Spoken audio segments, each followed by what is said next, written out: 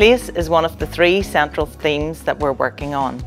Since our last statement of progress, we have developed ambitious place plans for our towns and our city, and we have developed a place board, which I chair, to drive forward this important work.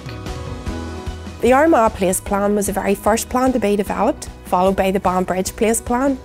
These plans start with the place and its people, and there's been extensive engagement with local people throughout their development, and this partnership approach is continuing into delivery.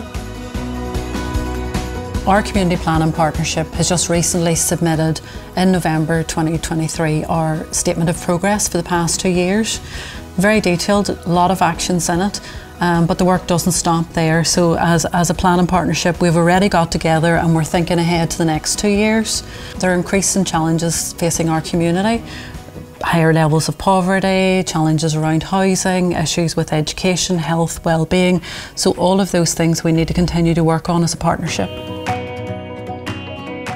Over the last 2 years, we have seen improvements in high street vacancy rates and the number of buildings at risk being saved.